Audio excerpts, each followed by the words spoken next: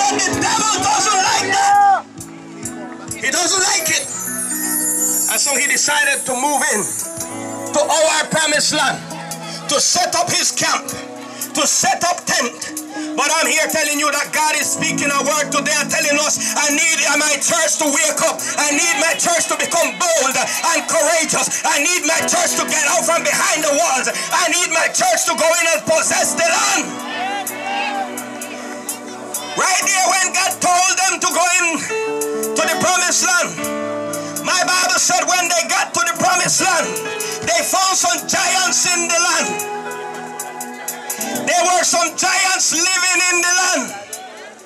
And God told them, go in and take the land. When they get to the land and found the giants, many of them, their hearts melted. They were afraid of the giants. My God, I want you to hear me today. There are giants set up in our land right now, and many Christians are trembling. Their hearts are melting. They don't want to come out to church. They're afraid of gunmen. But God is saying, get up and take the land. There's no giant that we need to fear. What giant can be bigger than the God of Abraham, Isaac, and Jacob? There were giants in the land, and the Bible said they looked at themselves and saw themselves small in their own eyes. They were afraid to go in and possess the land. But I thank God for Joshua and Caleb. Oh, glory to God. Don't you realize that there's always a remnant? Don't you realize that you are out here in the sun hot because you are a remnant? Don't you realize that you can't go home because you are a remnant? Don't you realize that you are the ones that got picked out and drag you out this Sunday morning? Turn off the light in the church because it said, I can't have too much in the church. Get out! I was angry at Suppress until I realized what God was up to. I said I was angry at Suppress until I realized what God was up to. God decided, he said, since I can't get you out, I will shut off the light. I will turn off your air condition. I will turn off your microphone. I will shut down everything. And if you go to church, glory to God. God says, since I can't get to know together, I want one molecule space for the devil to shoot down couple. I want to allow him, and then I want to turn off the light after I shoot down couple. Oh no, they see this is the plan of God. I can't speak in English today. I have to go in a Creole.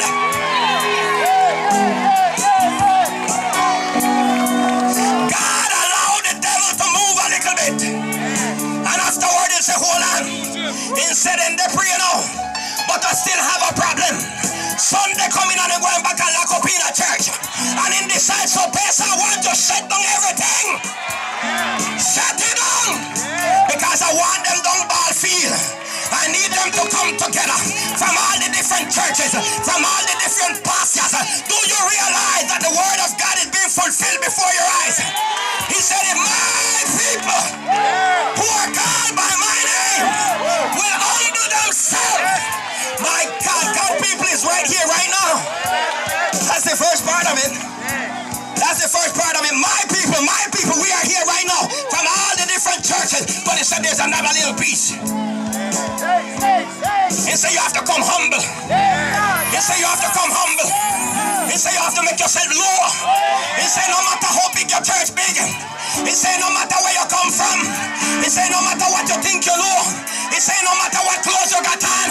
He said no matter what, glory to God, what title you got. He said you must humble yourself. That is the second part. My God, if we will begin to humble ourselves, we are already together. He said, my people who are called by my name, bring them together. Then he said, no, I need them to get humble after they come together. I wish we had a couple humble people in here today. I wish we had a couple humble people in here today. Oh, glory to God. If we would get a little humbleness inside of us, if we would stop big up ourselves, then my God. He said something else. He said they have to humble themselves. But not only that, he said we have to humble themselves. Turn from our wicked ways. Are you willing to turn today? Are you willing to turn today? See, sometimes some people want to say, give me that old-time religion, but they don't realize that the old-time religion is not only the hymnal. The old-time religion is living for God. The old-time religion is stop being wicked. The old-time religion is to stop gossip. The old-time religion is to love one another. The old-time religion is to stop criticize. The old-time religion is to turn from sin. The old-time religion is that man is man and woman is woman. The old-time religion means say your daughter can't live with man until they married. The old-time religion no mean be quiet in church. My God, give me that old-time religion, but not the old-time religion of tradition. Give me the old-time religion that honor God, that put God first. Glory to God. Oh my God. Let me tell you something. The Bible said as children of Israel got there, they didn't believe that, not all of them believed they could do it to possess the land. Not everybody in our churches believe we can do it. Not every pastor in San Andreas believe we can do it. But I gotta tell you the truth. Not every Christian believe we can do it. But there is a remnant that have had a dream about it. There is a remnant that God has given you a vision. There is a remnant that while you were praying, God dropped it in your spirit and you believe it. You are like Peter, for flesh and blood did not reveal it unto you. But nobody can take you out of it. Nobody can convince you that San Andreas not only going to turn back, it will become better because God gave you a vision. God gave you a word. God gave you a dream. And no matter what you see happening around you, everybody's frightened and says San Andreas gone, but you say no start yet.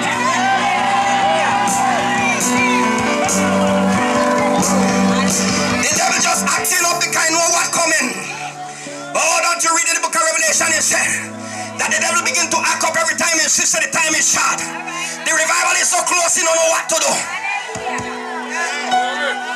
The Bible said in the book of Mark chapter 13 verse 34, for the Son of Man, hear me today, for the Son of Man is as a man taking a far journey, who left his house and gave authority to honor.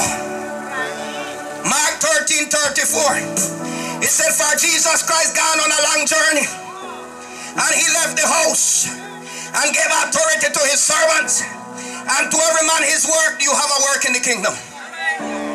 I said you have a work in the kingdom. I said get up out of the pew and begin to work in the kingdom. He said Jesus gone on a long journey and he left the house. The problem is that for many years plenty pastors have been preaching that the house is the church, but they never realized that the house is not the church. The house is the whole world. I said the house is the whole world. And the Bible said not only did he leave us to take charge of the whole world, he gave us authority to manage it. My God.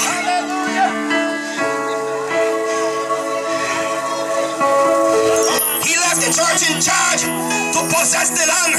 He left us in charge to take over San Andreas, Providence, Catalina. He left us in charge to establish his kingdom here on earth. He left us in charge to take over the land. All right. You have to realize something. You have to realize something. When the children of Israel came to the promised land, there were giants in the land. But God gave them an assignment. He said, go and possess the land. But something happened. The children of Israel believed and think that God was coming down. And they only had to sit down right there by the border, close to Jericho, right by the Jordan River. And then when they walk in the land, they would find all the giants dead. But God was calling them that they had to get up and fight. They were expecting that when they get to the promised land, God was going to do all the work. But there was work for them to do too. And when they realized the giants in the land, they wanted to go back to Egypt. They said, we got to stir up the giant them. And it better we go back to where we went there, because things begin to get critical.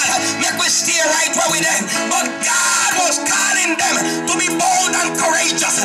When that generation failed, God called Joshua Joshua and he said, come here boy Joshua. He said, them people can't take the land. Then dead out in the desert because they had no faith. And God looked on Joshua and said, be brave and courageous. Brave and bold and courageous. God realized that the reason why his children did not take the land was because they was afraid.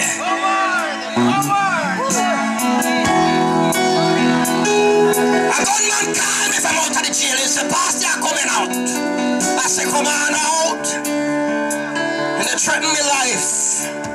Say, coming out, Pastor. I said, come out, Papa. Come on out, glory to God. Come on out. You don't know I'm a child of God.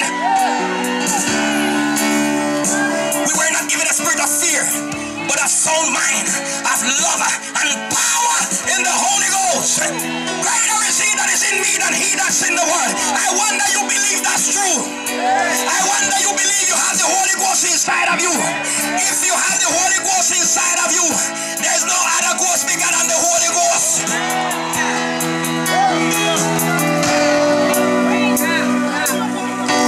Ephesians chapter 2:2, because we say, I hear the pastor tell me, say, Pastor, what we want to do is take back this thing. If we had a banner today and it was big enough behind me and lift it up, you would have said, we want to take back this thing. So how we want to take back this thing? You have to go back to the Bible and see how you take back the thing. You can't say you want to take back the thing. I don't know how to take back the thing. You can't just do anything to take back the thing. You have to do God thing to take back the thing. Are you hearing me today? He said, my people who are called by my name will humble themselves. If you would humble yourself, turn from your wicked ways. And then he says something else. He said, you have to seek my face. But people know I seek God prayer mean empty. Prayer mean empty. Drizzle come and people lock up. So who we want to take it back from? That the devil set up camp in our